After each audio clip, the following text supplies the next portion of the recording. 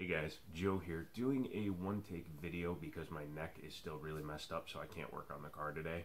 But I do have some video game stuff that I said I would put up, and I can't sit hunched over and edit for a long time, so I'm going to do this as a one-take. My buddy Daniel, who I go shooting with, check out that video if you haven't seen some of the shooting videos, and I'll also link to the playlist down below, is kind of getting completely away from the video game stuff. He doesn't play much anymore. He does all digital. So when his basement flooded, he was like, hey, do you want all this stuff? And he knows that I have room for it in my place. And he knows that I like to collect, and I haven't done any collecting in a long time. So he gave me a couple of boxes of stuff, and we're going to go through those as fast as possible. I almost said quickly. I will show you, though, his mom, who loves me, because I've been helping them out and doing things, found me the Hulkbuster. I guess Daniel found it for them, and she picked it up and got it for me, which is super, because now I have all three. I have Hulk busting out of Hulkbuster, and Hulkbuster versus Hulk, the diorama. They also got me a Hallmark tree ornament from Infinity War, which is one of the ones I wanted, as well as a Hulkbuster bobblehead keychain, which is really cool. I would use that, but I know it would break in like 2 seconds. So let's get into what he gave me. He's a very much Sony, Japanese, Square Enix, NIS, Atlas fan, so a lot of these are in that category. I'm going to go through them quickly. He gave me a few empty cases to go into my Steelbook collection, and eventually I want to fill those Steelbooks, but we'll cover those in another video. Starting with Kingdom Hearts 1. Sorry, I always get them mixed up. Kingdom Hearts Black Label. Don't know where I'm going to put these. We're going to set them on the floor as we go through them. Final Fantasy X. Now, it's hard to see, but you can see in the reflection how the labels look a little bit damaged. That's because even though they didn't get soaked in water, the moisture in the basement did damage some of these to the point where I'm not going to be able to fix them. If I can take the paper out, I have a way of flattening them, and then I can case swap them, but in a lot of cases they're just going to be damaged to the point where they're just going to be shelf items, and when there's none left, then they'll be worth something again, because this is what happens when moisture gets into the cases. And you can see that yeah, this was a Grandia's manual, and it completely peeled off, and all of this is sitting on top of the disc, which I have to use some alcohol to get off. Not all of them are that bad, but a couple of them did get wet, and that's what happened. Got a red label, best seller label version of Star Ocean Till the End of Time. Phantom Brace. This one actually made it through with no damage, so I'll probably just case swap that. Call of Duty Finest Hour.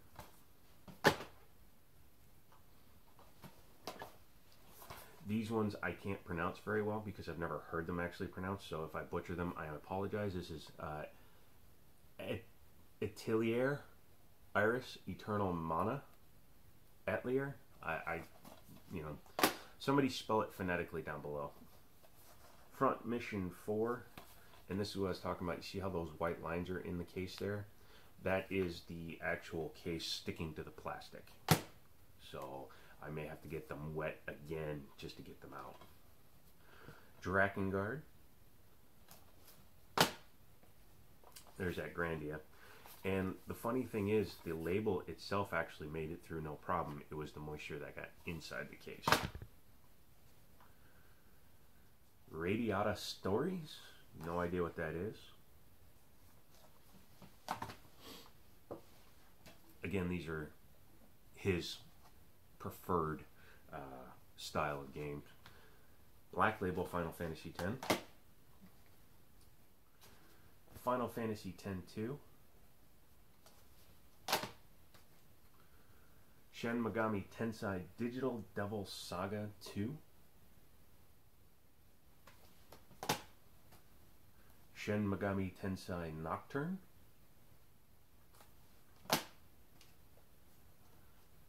Dirge of Cerberus Final Fantasy VII. Cool looking cover. Oni feels a little heavy, so I'm assuming, yeah. Yeah. This is what I was talking about. The pages are all... This one I may be able to save. I'm going to open up each page. Yeah, we'll be alright. And I'm going to stick some paper towel between each page and hopefully get that one to dry out. I thought it was too heavy. Dawn of Mana, which has the same problem. That's too bad. Mana Kamiya. Yeah, I'll have a stroke trying to pronounce that. You guys can just look at that.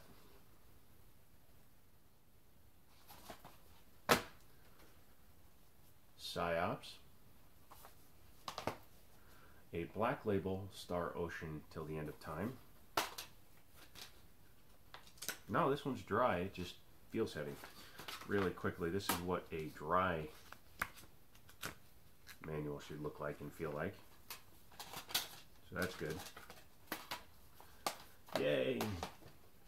Call of Duty 2, big red one. Kingdom Hearts 2, bestseller. Phantasy Star Universe. Dead or Alive 2 Hardcore.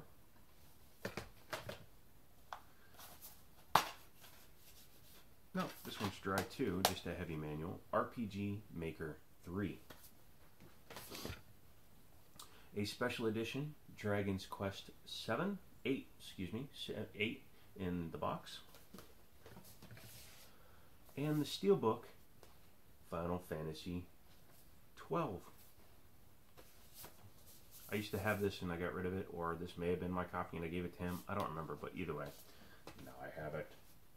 Oh, one loose 3DS game, not loose, but it's actually factory sealed. Selling that for him. Next, we're going to move on to some PS3 games. PS3 cases tend to do a little bit better. I think they're better weather sealing because there's an actual lip. So moisture really didn't get in and damage these, although let's face it, it's NCAA 13, so who cares if it did. But the rest of these are pretty good titles. You got Disgaea 3. Catherine, which is a cool one. I only played the demo, but the game looked fun. The Adventures of Arland Atelier Latori. Again, if I try to pronounce them right way, I'll probably have a stroke. Alice Madness Returns. Thought I watched a video on that. Not sure. I'm going to have to watch one. The Alchemist of Arland Atelier Rorana. You guys can read it. I feel if somebody walked in while I was trying to pronounce it, they'd think that I was trying to swallow my tongue. Enchanted Arms. Final Fantasy 13. Don't know why all of a sudden I went a little bit hillbilly.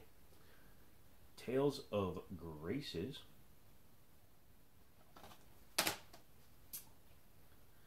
Last Rebellion. That's a nice, simple title. Why can't they all be easy like that?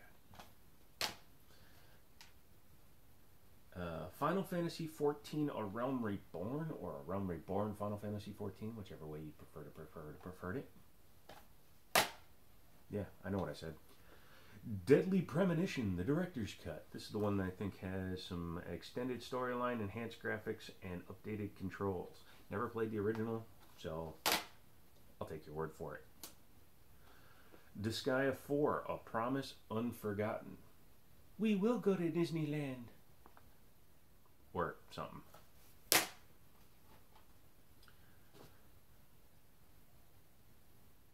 No, I think I am having a stroke. I'm just going to let you guys read that one for a second there. And then drop it because it's done. It's over. Forget about it. Go back down. There we go. Hi. Medal of Honor, limited edition.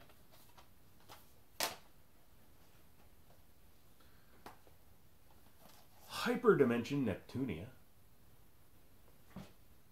Don't care if my Wi-Fi disconnected. If you ever see me do that, that's because I'm trying to read something on the screen. Oh, great one to end with. NCAA Football Vault 2011. Just kidding, I got some better ones. A cool Japanese import of Orochi. Orochi.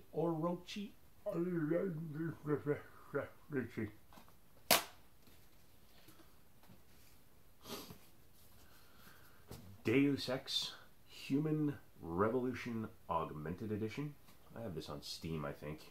I have a couple of different Deus Exes. They were on sale. The original Tomb Raider from 2013, I believe, or 2012. 2012 was when it won all its awards. It's got the case and the book, and I have a steelbook for that somewhere, so I'll probably want to putting that in there. The collector's edition of Final Fantasy 13-2. Change the future, yo. Record of Agarist War Zero limited edition.